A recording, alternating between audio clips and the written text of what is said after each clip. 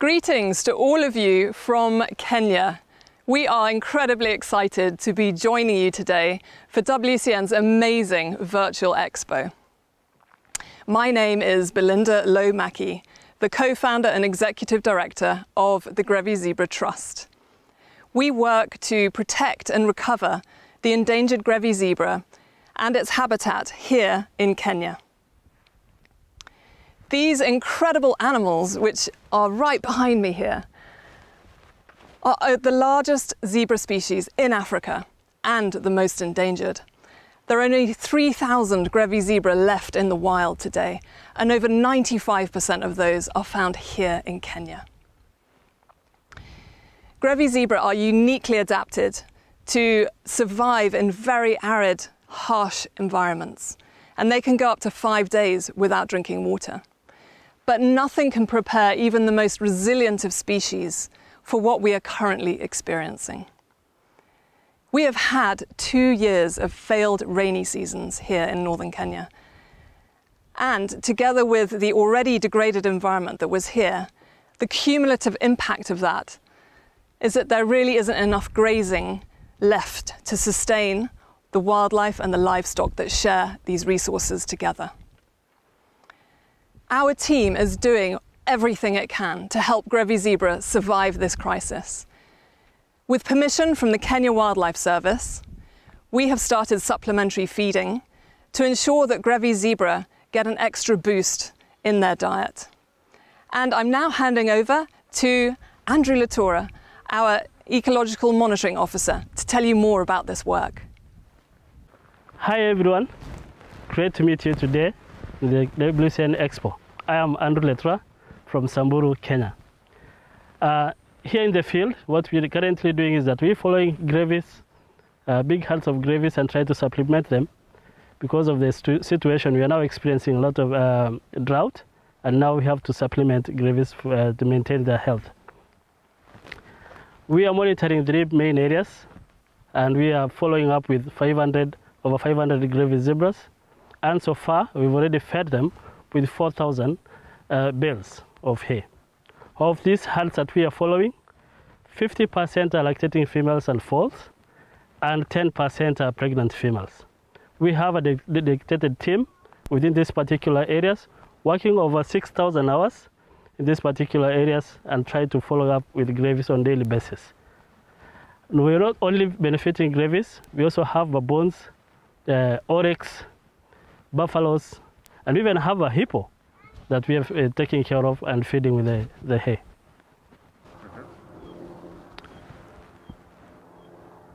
This whole feeding exercise is not only physically demanding or involving, but also emotional.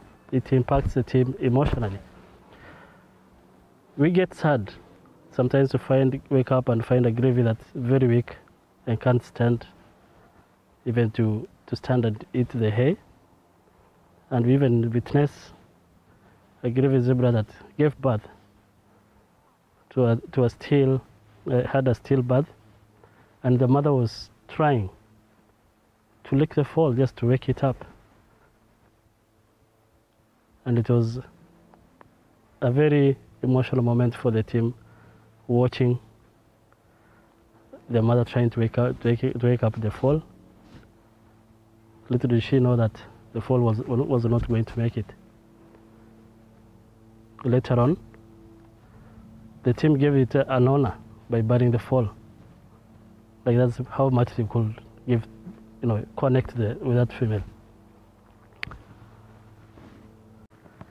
And yet, every day we celebrate. 5 days ago, we witnessed a Grevy zebra giving birth. And we are happy and excited monitoring this foal on a daily basis. This cute foal is a sign of hope among other foals that through this drought period, we continue praying for the November-October rains, and as we continue feeding these zebras to make sure that they are stable and they can make through this drought period for stability of the population and growth. These interventions are life-saving, and we do them because we cannot afford to lose the conservation gains made over the last 15 years.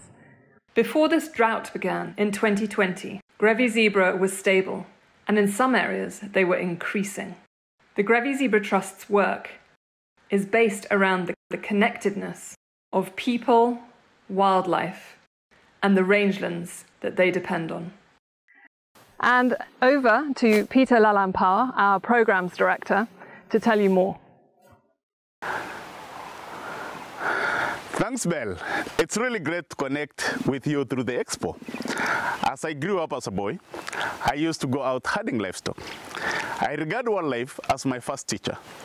Their behavior alerted me when there is danger.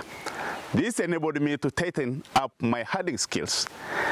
Because of that, we are able to coexist with wildlife for centuries. Our land has no fences. It's an open system allowing for free movement. However, this free movement has been disrupted by increasing settlements around permanent infrastructure, such as schools and clinics. This change in lifestyle also means that most of our livestock stays with us where we are settled, and this has led to overgrazing across the landscape. As Grevy Zebra Trust, we work with communities to heal the land, and we do this in two ways. The first is planning the grazing patterns of livestock to ensure that plants have time to grow. The second is by restoring already bare areas through the construction of erosion control ditches and planting indigenous grass seeds. Central to the long-term success of this work, the indigenous communities that own the land must drive the entire process. To achieve this genuine ownership, we work through village-based committees. I'm here in Nesunyai, and I want to introduce you to Nesunyai Village-Based Committee, which includes elders, women, and the youth.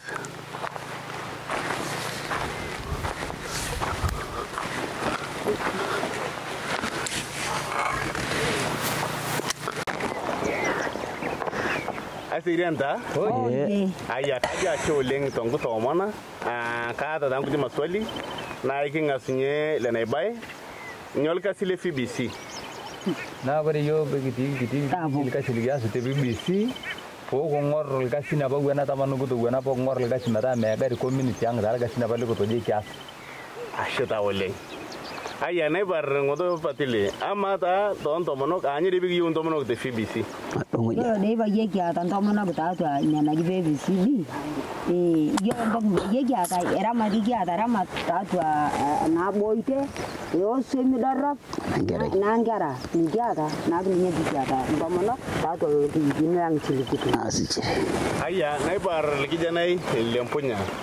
Amata era yel kijanai ni de ba to dua alkasia ta FBC. Hege gitu kenal ke sila tu dua lagi kita sana keral ke janani, ni kita jangan abe BC. Amu kita ramata nang kopang, ni kita ramata daga bakung kojit. Mata kor daga tata muda na tuan atau ongkolong na tuan aku na. Anak kopang na kita ramata kita abe BC ni nyana kita tata isi daga yo nage simini ke ada bagi ada nage tongkumui dana bagi ada tongkuni. Amu ko angkara ke nage gun nage ada ni murtuta ini kan Jakarta angkara ramata ni kita ramata apa nakop. Acheta oleng. Kaja oleng tinya. Yo maregi nyoto ja po adol som. Ai nyoto jama bine ngor som na tinge pro rugwen. Aya. Aji game. Ya na ga budel da.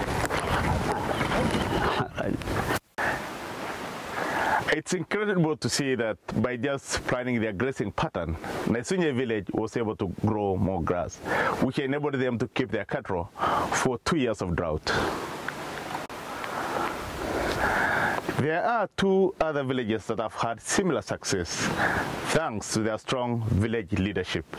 Collectively, the 3 villages have had successful grazing plans covering 3,000 acres.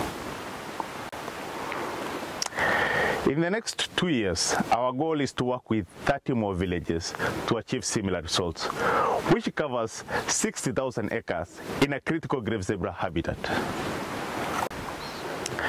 And now over to Dr. David Kimiti, our Director of Research and Impact, to tell you how we monitor land health.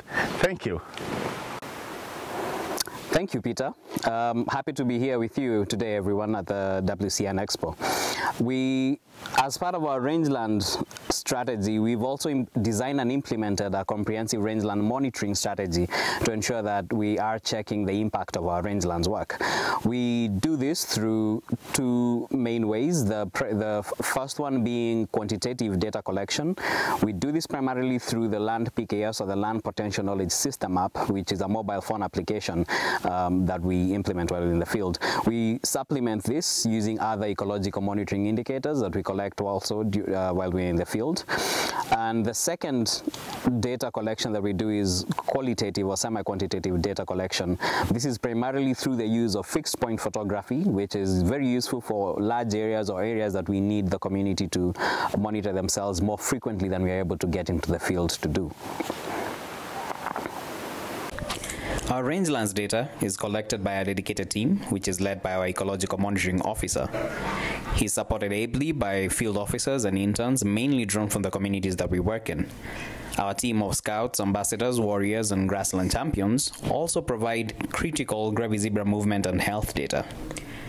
This ultimately allows us to add other types of data into our analysis, including remote sensing data, which further allows us to assess trends in rangeland productivity and health. We are then able to compare that to Grevy zebra habitat use and health status, and this allows us to track the impact of our interventions. Through this rangelands monitoring strategy, we hope to refine our rangelands interventions to make sure that we are improving the health of the rangelands that the communities rely on for their pastoral livelihoods and that Grevy zebra rely on for their habitat.